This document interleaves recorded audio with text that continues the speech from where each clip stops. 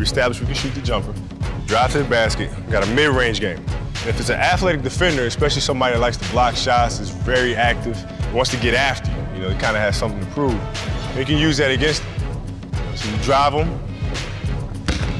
he thinks he's playing great defense, thinks he's got you now. So the only thing left for him to do to make the highlight is to block the shot. So now you show him the ball and he goes for it. Now there are two different ways of stepping through. A lot of times if I pump fake and I create this space right here, I'll just step on through right here. A lot of defenders that are very physical, they like to keep their body on you. Even as they go for the pump fake, they like to stay on you here. So now you don't have any room, you get an offensive foul if you try to step through there. So instead of doing that or forcing it, I just use my left pivot and just pirouette around this way. Now I got that space, now I'm free. All I have to do now is look at this big coming here. And if he comes to block the shot, leaves his feet, I can hit my teammate. If I got a clear shot here, nobody's open there, I just float it over the top of him for two.